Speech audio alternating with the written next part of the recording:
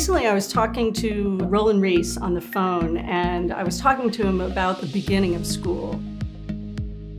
He was talking about how hot installation was at that time.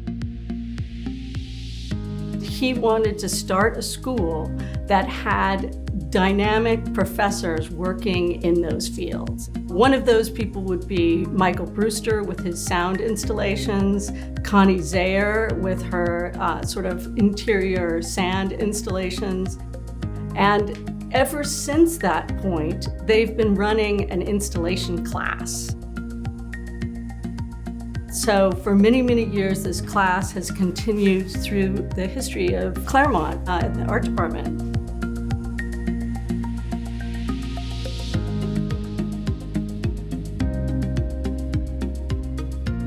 We really support our alumni, and I thought that it would be an interesting thing to do an alumni exhibition through the lens of installation.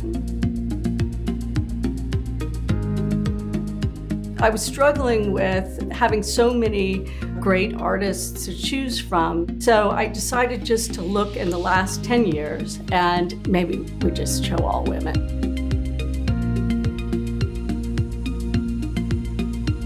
So the title is Physical Presence, a dialogue with residual and surrounding space. Everybody sort of addressed the title. They all knew that there would be all women in the show, but that we weren't going to market that. It's a rich show with individuals from all different locations. We had people that did installation that are thought of as painters. Everybody went above and beyond. I think there's nothing that replaces the experience of being in a work.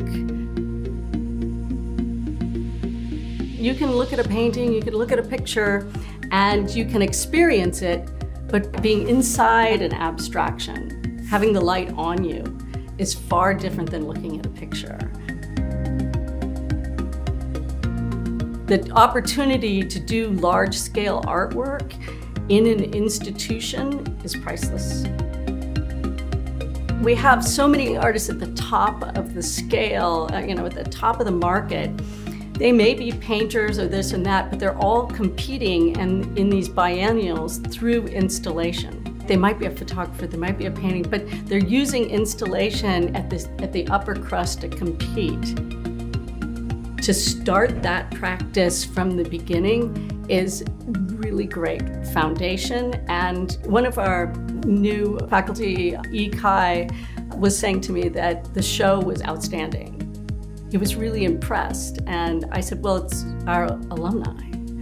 And it felt good to be able to brag through our artists.